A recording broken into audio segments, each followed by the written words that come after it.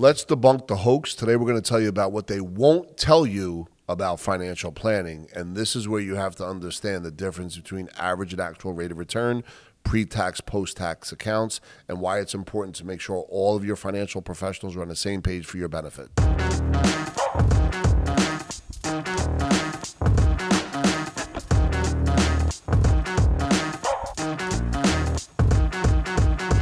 All right, folks, so check this. According to The Hill, 37% of Americans retire with no savings. Now, there's a lot of reason why that's going to happen.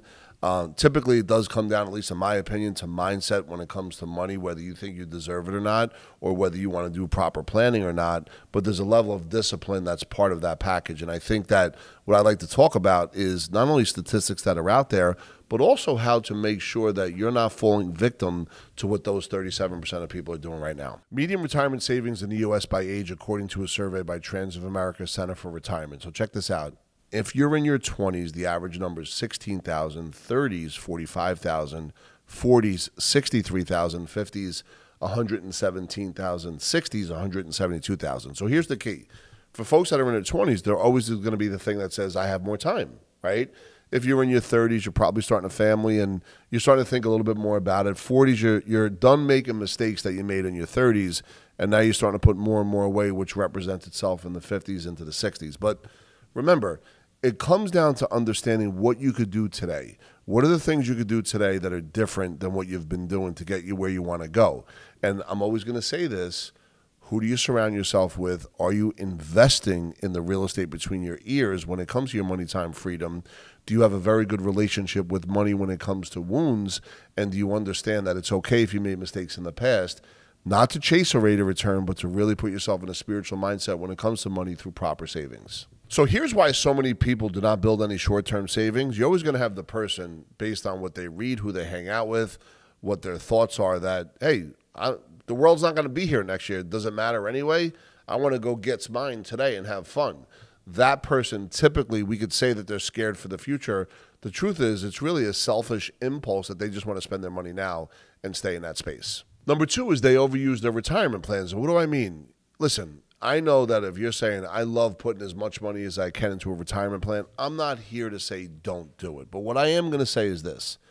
Going up to the match and then whatever's past the match, in my mind, would be much more efficient if you put that somewhere else, as long as you're staying on the retirement path, except now you're going to create a much more liquid bucket. So from where I'm coming from, I think it's important to understand that overuse of retirement plans means that you're putting all your money away till 59 and a half, which means it's in jail. So you want to make sure you create another liquid bucket that you could use now for leverage, liquidity, and control and put into other opportunities. And then we have number three, which is running out of money. So what does that mean? You know, Mary and Joe Jenkins, they have a fixed salary, right? And because of lifestyle and because of fake confusion and because of just lack of any kind of discipline, all of a sudden, what used to run out of money on the 29th is now running out on the 20th because interest rates are higher, cost of goods for food and gas is more, and now all of a sudden they can't even keep up with the month, never mind retirement planning, never mind money mindset. And when people run out of money too soon, they begin to chase and make irrational decisions. Number four is they lack coordination towards a goal. So remember, whenever you want to achieve something, you want to have a goal with deadlines. Those deadlines give you the ability to really celebrate successes along the way.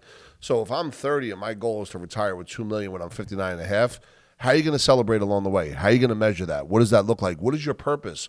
What is your purpose when it comes to waking up every day that's going to make you cry? Your why, to put you in a position to really save, not only just for retirement, but also that you want to be able to create those buckets that give you the ability to turbocharge your retirement as well. Number five, Lauryn Hill said it best when she said, how are you going to win if you're not right within? And that's the loss of financial control. Whether one spouse is addicted to credit cards or another spouse is addicted to spend the money, if there's not clear communication, and if you're not married, if there's not a clear understanding of who you are, what your relationship with money looks like, what your goals and objectives are, the loss of financial control can happen real fast. One bad investment decision, one bad relationship that comes into play, and now all of a sudden you're chasing a rate of return and you're putting yourself in a position where you're running east looking for a sunset. So what am I saying? What is your relationship with money? Have you confronted your fears about money? Do you know where your wealth wounds are? What is your mindset? And yes, you deserve to not only make money, but to keep money to turbocharge your net worth. So, we know that retirement's goal is age 59 and a half or age 65, which is the NRA, the normal retirement age. The real question is, and we always hear this from the College of Financial Planning, you're going to need income for 20 to 30 years, right? My question is, wait a second, what does that income look like? Is it tax-free? Is it taxable? Am I facing headwinds or do I have a tailwind? And think of it like this. If you're coming down a mountain, you don't want to go too fast, right? But you want to make sure that you're not exerting a lot of energy when it comes to that money. And most importantly, you don't want to run out of money in year 26 on a 27, 28, 29-year game plan. So always remember that if you're subjecting yourself, hey, I need money for 20 or 30 years. No, you need money all the time, no matter what, and you're coming down the mountain with no friction. So according to Vanguard, I'm going to throw statistics out right now, are balances that are average balances in 401ks. And if the world just existed on what I'm about to talk about, then the world's in trouble. So I want to talk about these balances and at the same time be able to talk to the person that's watching this right now that does have a 401k but also has other investments that are out there making money for them. So check this, from age 55 to 64, the average, according to Vanguard, 401k balance is $198,000, 968 cents. Now, fast forwarding to 65 plus, the number goes down a little bit. That's $185,858. What's my point here? If this was just what the world looked like, the world would be in trouble. Now, if I was to break down $185,000, we talked about retirement for 25 years. I want you to think about what I'm going to say right now. If everything was in the 401k, there was no other alternative investments, there was no other pension plan, there was no other real estate, there was no other money coming in, there was no Social Security, that $185,000 divided by 25 years would equal $7,432.32. That is frightening, folks, and that's what we want to dig into right now. One of the things in the insurance space that you always hear people say, how much money do you need or how much death benefit do you need? First of all, we always want you to have the mindset of exceeding your needs and accomplishing your wants. So there's a general goal. When you go to the College of Financial Planning, they're going to tell you to replace your current income to the tune of about 70%. So if you're making $100,000 a year, you retire, they want to get into 70% as that number. We're saying, hell no. Hell to the no. That's not what we're saying right now. What we're talking about is how do you go down that mountain and not only replace your current income, but have that money not just taxable, but also tax-free along the way. We're going to give you some more scary statistics first, but I just want you to understand what this looks like. So here it is, folks. How much, if I'm making $50,000 a year, how much do I need? How much do I need to guarantee $50,000 a year? And by the way, the $50,000 must be tax-free. If this $50,000 is taxable, then I'm going to need more. But let's assume that this $50,000 is tax-free for 25 years. I'm going to need guaranteed, no matter what, $1.25 million. But think, if I get $50,000 at age 65, by the time I get to 75, that same 50 is going to be worth about 40.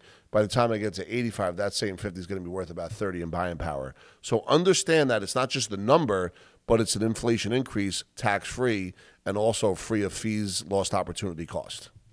And it takes me into my next point. According to the New York Times, the average 64-year-old woman retiring in 2022 will spend $165,000 in healthcare alone during that 25 years of retirement.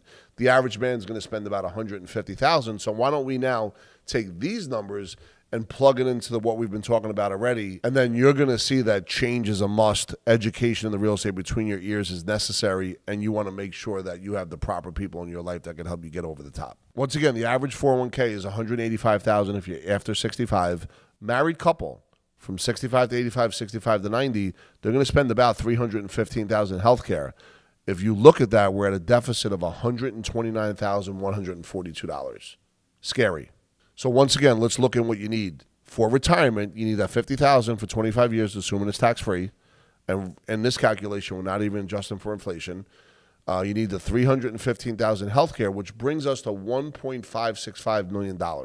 That's what somebody would need to get $50,000 a year plus healthcare for 20 years, 25 years, assuming no inflation and assuming that's tax-free. All right, folks, so I just talked about the financial planning hoax. Why is it a hoax? Because it's put in a cookie-cutter box. What do I mean by that? Okay, there's a lot of fears about money right now. There's a lot of uncertainty about money.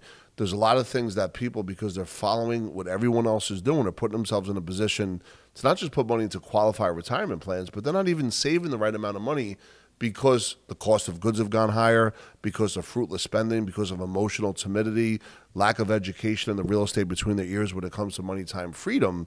And we're here and we stand up for you. We're the voice for you.